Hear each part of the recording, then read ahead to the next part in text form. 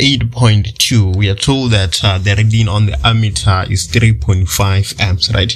So we have I being equals to 3.5 amps, right? And then 8.2.1 is saying that let's calculate the total external resistance of the circuit, right? So now let's go to our circuit and do some analysis and see what's happening here. So if we look at our cell here, you will see that we have the positive terminal here and the negative terminal here. So the current flows from positive to terminal, right? It cannot bypass through the battery. It has to take the longer route. So the current is going to flow in this manner, right? Here we have a voltmeter, so it's not going to go there, right? And at this point here, right, at this point, the current divides, right? So when the current divides, a proportion of the current is going to keep going through this route here, and then another proportion is going to go down through this route. So because current has divided, we will know fully well that the total resistance in this path will be parallel to the total resistance in this path, right? And then here the current flows as one, so this 4 ohm resistor here is in series, right? So we are asked to calculate the total external resistance of the circuit, right? So that will be given by, so we have R external being equals to RP, the resistance in parallel, plus the resistance in series, right? Let's start with the resistance in series because it's pretty much straightforward. We're gonna have RS being equals to 4 ohms, right? And we're done with that. Now we can calculate the resistance in parallel. So this is how you calculate the resistance in parallel. We say 1 divided by RP is equals to 1 divided by R1 plus 1 divided by RQ, and so on, depending on the paths you have, right? But then this R1 here is not one resistor, it's the total resistance in one path. And then this R2 is not one resistor, it's the total resistance in a path, right? So here you can see fully well that we have two paths, the one with the 3 and the 2 ohm resistor, and the other one with the 1 ohm resistor. So 1 divided by RP is going to be equals to 1 divided by, so let's use this path here, right? So that will be 3 plus 2, the total resistance on one path, plus 1 divided by R2, the total resistance on the other path. What is the resistance on the other path? We only have 1, right? So now from here, we can just go ahead and say RP is equals to 1 divided by 3 plus 2 plus 1 divided by 1 to the minus 1, right? You don't have to think very hard when you get to that step. You can just do it like I'm doing it here, right? So RP will be equals to 0.83333 ohms, right? So now we can conclude and say R external is equals to 0.8333 plus 4 ohms, right? And this will be equals to 4.83 ohms. Yeah.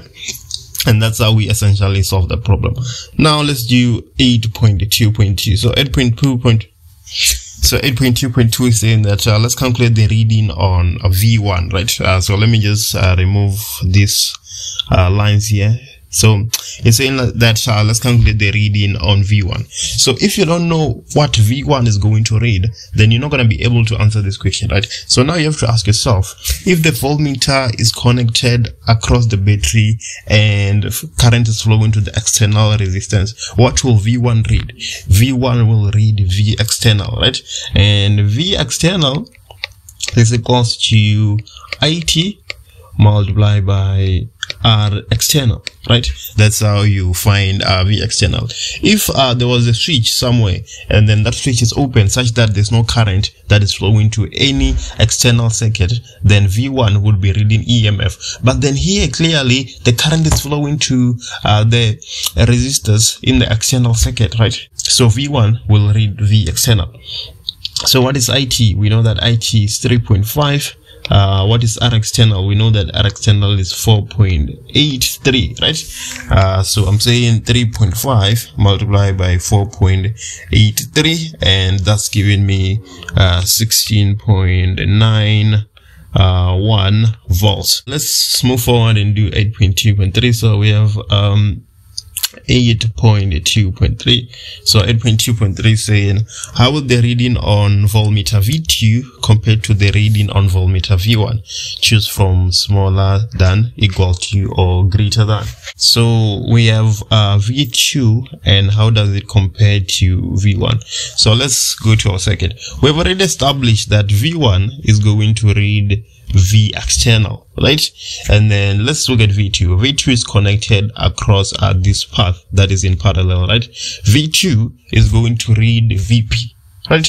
And V external will obviously be greater than VP, right? Unless if we didn't have this resistor here, then V external was going to be equals to VP. But then in this case, we have that resistor there. So V external is definitely greater than VP, right? So V2 is less than that reading on V1. So we can write smaller than here. And yeah, I think that's it. We can move to 8.3 now. So let's do 8.3. So 8.3 is saying that Elena concludes that the EMF of the battery is equal to the reading on voltmeter V1. 8.3.1 define the term EMF. Yeah, I'm gonna let you do that one. And 8.3.2 is the learner's conclusion correct? Choose from yes or no. So Elena concludes that the EMF of the battery is equal to the reading on voltmeter V1. That is not true, right? That is not true. So let's say no here, and then we're gonna do the explanation in 8.3.3, right? So define the term EMF, right? So EMF, right, is the reading across on a voltmeter across the terminal of the battery when there's no current flowing to the external circuit, right? Back to what I was saying, if there was no current flowing to these external resistors that we have here, then V1 would be reading EMF, right? But then in this case, current is flowing to those resistors, so V1 is not reading EMF, but it is reading V external, right? That's why 8.3.1 asks you to define EMF. If you know how, if you know the definition of EMF, then you're going to be able to answer 8.3.2 and 8.3.3 because they're just depending on whether you know the definition of EMF or not, right? Yeah, let's move to 8.4.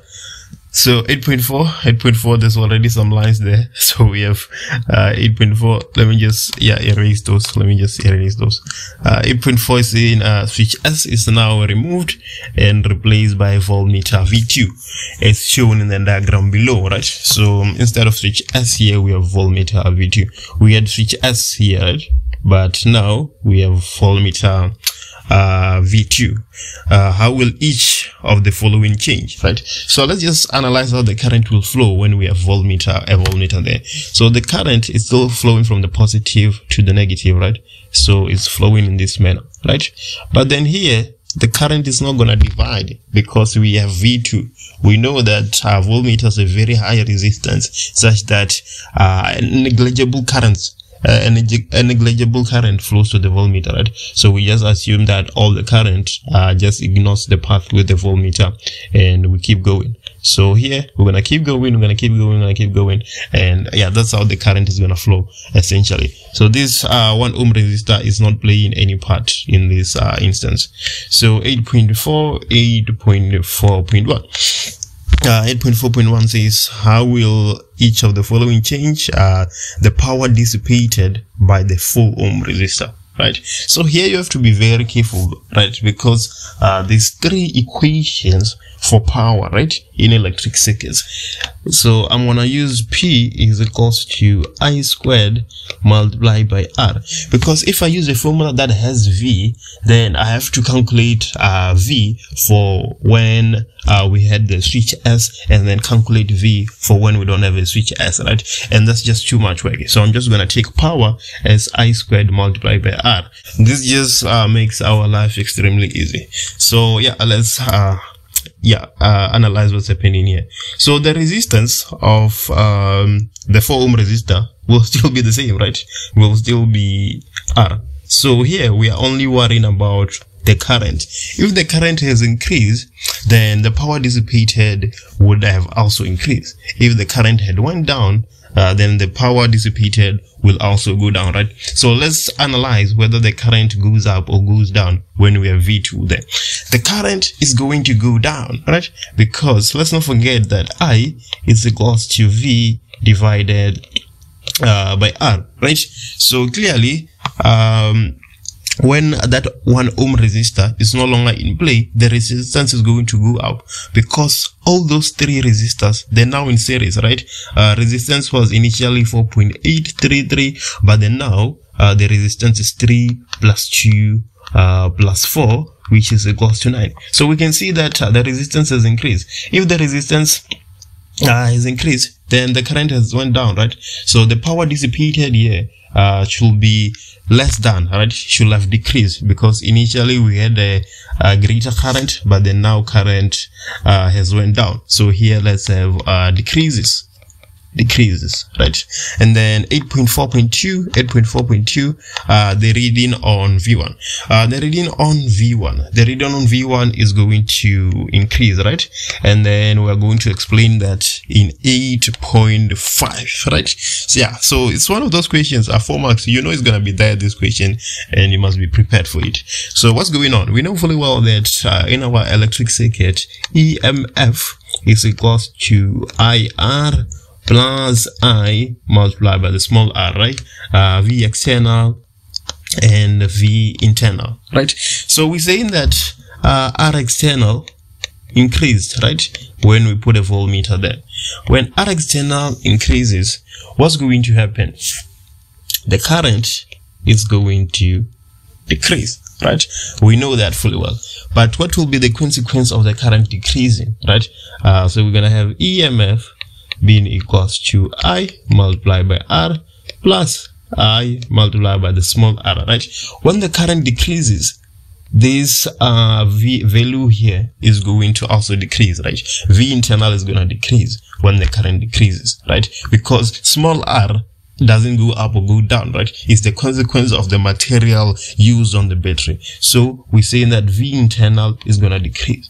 But then at the same time, EMF cannot go up or down. It remains the same, right? So if we're saying that V internal decrease, then we need V external to increase, right? And then V in external is being read by voltmeter V1, right? So that is exactly why we're saying that the reading on voltmeter V1 is going to increase.